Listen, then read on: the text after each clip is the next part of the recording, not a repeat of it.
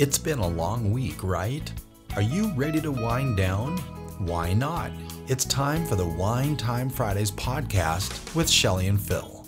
Neither are sommeliers, but both have a deep passion for life, each other, and of course, delicious wine. And now, here to talk about this week over a glass of wine is Shelley and Phil. It's wine time! Hello and welcome to another episode of Wine Time Fridays with Shelley and Phil on this Friday, April 21st, 2023, episode 157. And before we get to... Shelley, happy Friday. Happy Friday. It's wine time. Oh, that is so loud. That is loud. Okay. Might as well ring the brass bell. Upstairs we could hear it. These are such good wine mics. And, honestly, they're going to be good wines, too. So this doesn't count as a pop, because this is our reception wine. Oh. Okay. Let's see. I don't have any notes on that one. Nope, you don't. This is... Oh, good job. So this is... I have to learn to pour left... Oh. Break the glass. It sure sounds Show. like... well, can I pour me first? No. No? Okay. That's the way it rolls. This is an Anaba 2019. We got this from the Gary V Wine Club about a month ago. So it didn't stay downstairs in the fridge very long. So this is a reception wine. And at the time we were recording this, we thought, why not just open a nice Chardonnay? We like Chardonnays. Yeah, we do. We have to Probably toast this. Too much. There we go. That was so cute.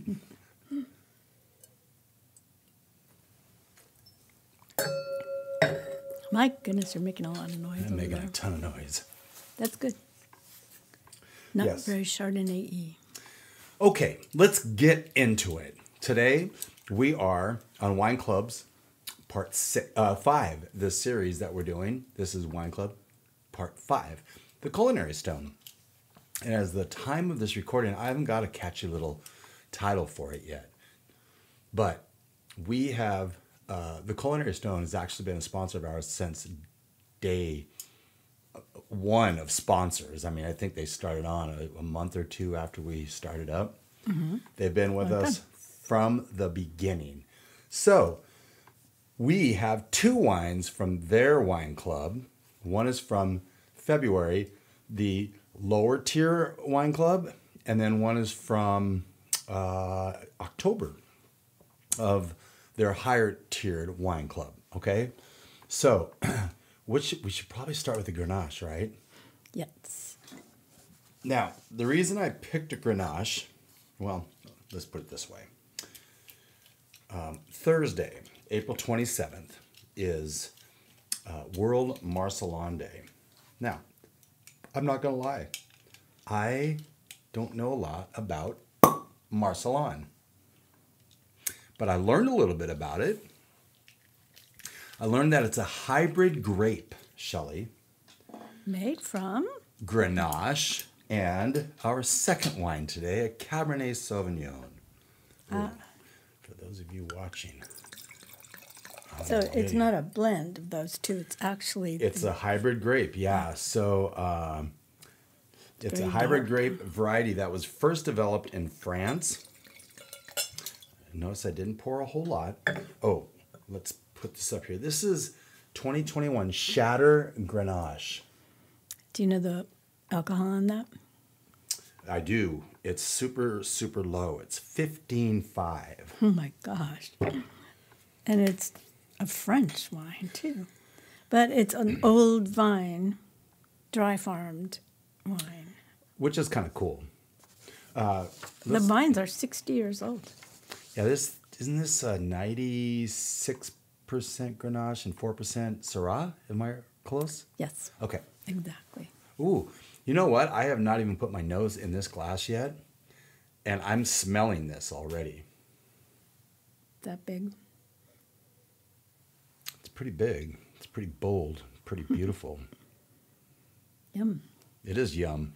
So this is a collaboration between Joel Gott and Charles Spieler. Really? Yep. This is Neither one of them are from France. that's super interesting. But this is well, it says right on the front, Joel Gott, Charles Bieler. But this is it is from France. How about that? Wow. To health, wealth, and abundance, gratitude, romance, and peace on earth. Peace on earth. Oh my God, I did it again. I did this last week. To health, wealth, and abundance, gratitude, romance. And peace on earth. Holy crap. I might as well just go sit in the other room. No. Why in the world? I don't know. I have no idea. This has got to stop. Next week, I'm going to let you do all of them. Well, that could age another 10 years at least. It's got a lot of tannins, but a lot of flavor. This is a 2021.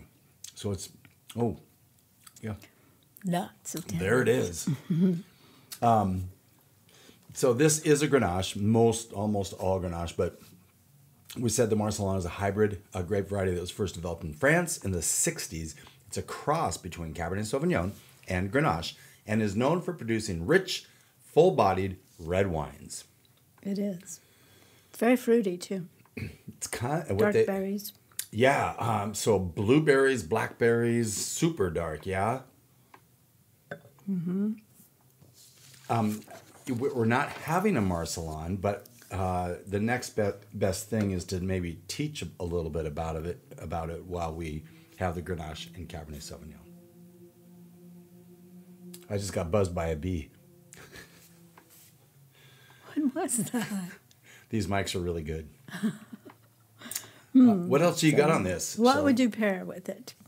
Well, Foods that have smoky or charred flavors like savory grilled meats, smoky barbecue sauces, and even grilled vegetables. Yum. This is really good. so How much man. is this one normally? Do you know? it's a $25 bottle of wine. Remember, on there. So let's talk a little bit about the Culinary Stone Wine Club, shall we? Yeah. They have 2 different tiers. And so this was on their first tier. It's $50 a month, okay? And you're getting either 2 reds, 2 whites, or 1 red, 1 white, okay? And you get tasting notes in an email every month once they put the bottles in your box, okay? So the wine club is 2 bottles of wine monthly, a 15% discount on all wine purchased from the Culinary Stone, access to your quarterly after hours to their quarterly after-hours member appreciation parties, and the ability to purchase tickets to member-exclusive winemaker dinners. That should be coming up, their quarterly thing. Actually, it's overdue. The last one they had was in December. Oh, was it? I thought they had one in January or something. No? December? I don't think so. Yeah, it would be it would be ready to go. But I could be wrong. so Ethan, who is now the wine buyer and the beverage manager and the whole kit and caboodle, really, on that side of the Culinary Stone, is now also teaching classes in April. So you've got one 2 days from now on the 23rd, how to make wine, which would be kind of interesting. And then a week from Sunday on the 30th of April is what is wine law? I just think that's a good one. Fascinating. Yeah, we kind of made mention of this last week a little bit. We should go to that one. Well, honestly, I think it'd be super interesting. Super interesting. So those are $30 a class if you got all 4 for the month. Been $25 per, but we kind of didn't bring it up till a little late, so there you go. Yep, there we go. We can't get the discount. No, but this is pretty good. This is really good. I'm going to have one more sip, and then maybe we can, in fact, well, I'm going to finish this while we hear a little bit more about the Culinary Stone.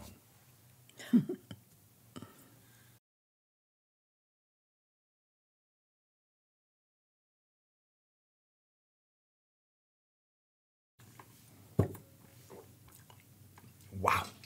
Welcome back to Wine Time Fridays. That wasn't a good face you made. You know what? It was the tannins, right? Absolutely the tannins. They are there. This is a young wine. They're everywhere there. They're everywhere. You don't want them to be. But 2021, it's only 2 years old. And really, think about it, Shelley. We're in April. It's more like they harvested this about a year ago. Yeah. All right. I'm looking forward to this one. I was actually looking forward to both of them. But this is a wine that was a part of the October 2022 higher tiered wine club. And it is a Cabernet Sauvignon called the Bully. Gorman Wines. Gorman Winery. Out of, well, this one comes from Red Mountain. Yeah. We have some An friends. excellent district. We have some friends, David, Jenny, really even. Don't lick the bottle on TV. Even Matt and Brenda love themselves a good Red Mountain. But here is the Bully, Cabernet Sauvignon, Red Mountain, 2020. Put that right there. So Chris Gorman is the winemaker, and he's pretty much, there's like two people working at this winery, Chris and his assistant winemaker. Sometimes they get volunteers in. That's the only people that are there at that winery. So he's got really some interesting names for his wines, too. Yes, so we have does. The Bully, The Devil You Know. What about the Chardonnay? Did you look at that one? Rosie, is that what? No, the Big Sissy. The Big Sissy. The Big Sissy is the Chardonnay. And then Rosie, obviously, Rosé. But there's The Devil You Know, and then there's The Devil You Don't Know. Oh, that's pretty fun. We And need to visit this winery. We do. It's the tasting room's in Woodinville, Washington. Ah, right next to Maltby. Maltby? That's Maltby. a place? Yeah. Oh. Woodinville, Bothell, Woodinville, Maltby. Hashtag cheersing. Cheersing. It's got a great nose. Oh, ow. Oh, ow.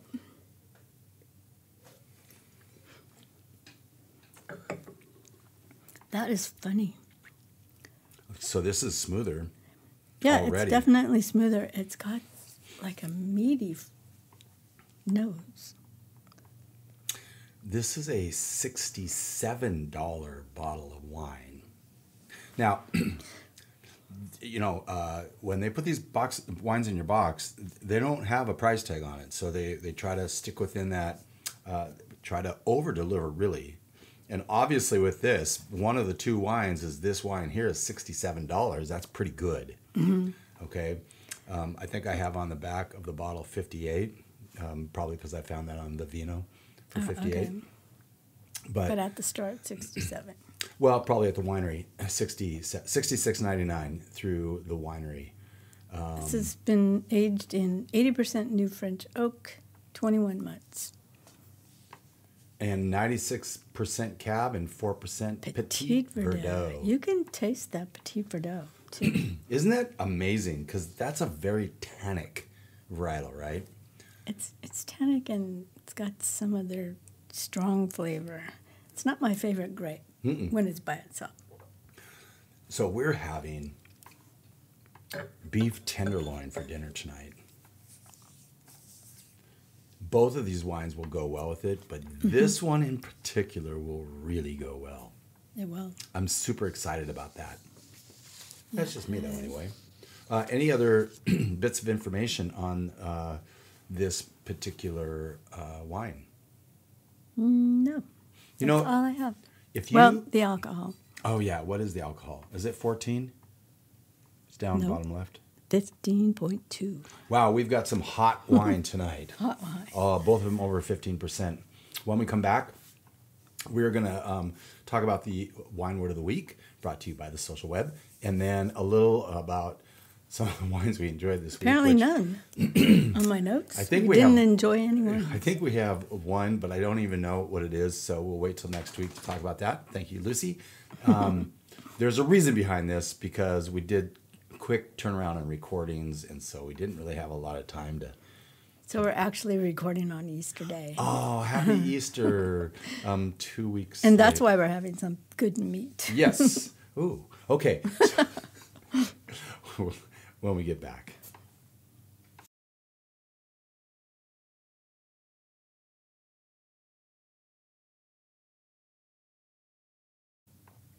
Welcome back to Wine Time Fridays, episode 157, Wine Clubs, part 5, from the Culinary Stone.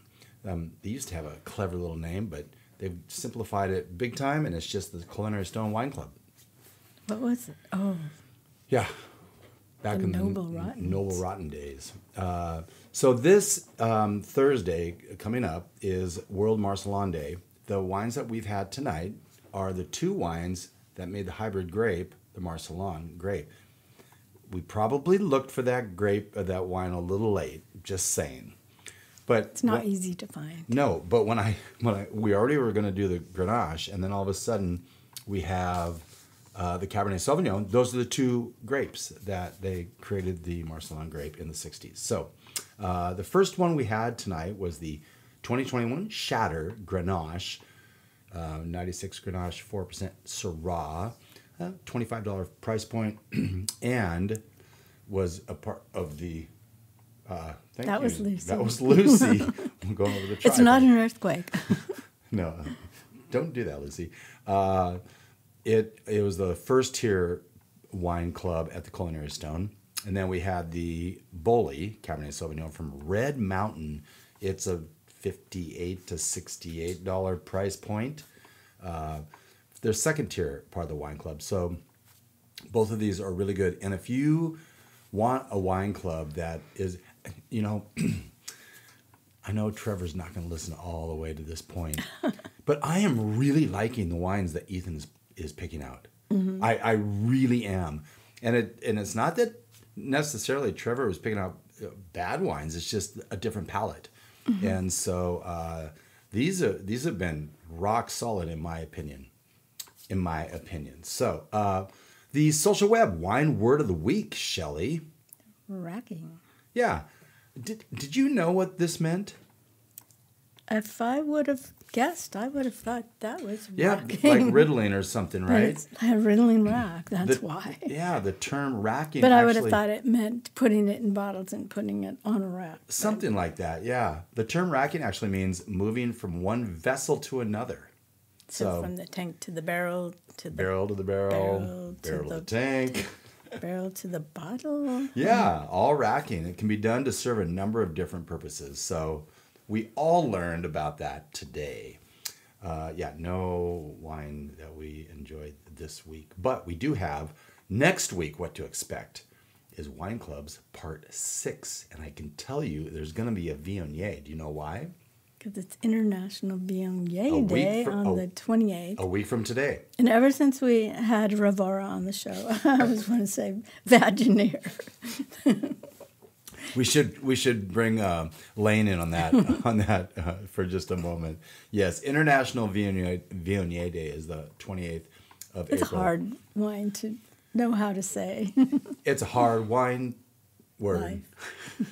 That's a week from today. International Sauvignon Blanc Day is the 5th of May, the day after May the 4th be with you. Mm-hmm. National World. May the 4th is also. Yes, I know this. What is it? Can you tell me?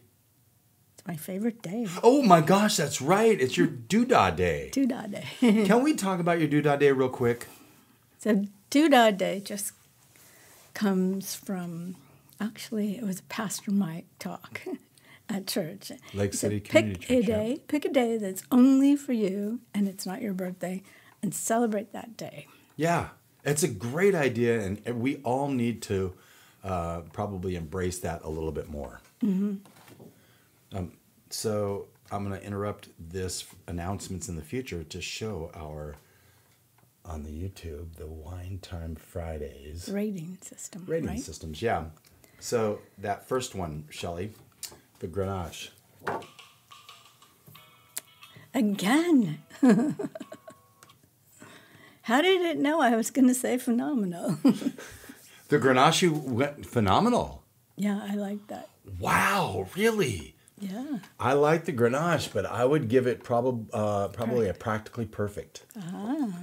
Yeah, how about that? I did not see that coming. No. How about this? Cab? Yeah, the Cab Sauv, the Bully. I would say that is pretty damn good. Really? I'm going practically perfect with that one too. Okay, it's So we'll have probably to- that Petit Verdot in there. We have to figure this out, how we're going to rate this. We might just have to put both on there to reflect both of our votes. Could be. Anyway, we digress. Back to, International Viognier Day, a week from today. International Sauvignon Blanc Day, the day after Shelley's Duda Day on the 5th of May. National World Moscato Day on the 9th of May. And our favorite, National Pinot Grigio Day on the 17th of May. Ooh, do we love ourselves a good Pinot Gris? We do like ourselves a good Pinot Gris. They're hard to find. No comment. No comment. Well, we've had some Pinot Gris that we enjoy. We did. Huge thank you to today's sponsors, the Culinary Stone and Eternal Wine. And just with a little bit of knowledge, in just the racking alone, a little bit of knowledge, wine becomes a lot less overwhelming. Thank you for joining us. See you next week, part 6 of our Wine Club series. Bye-bye.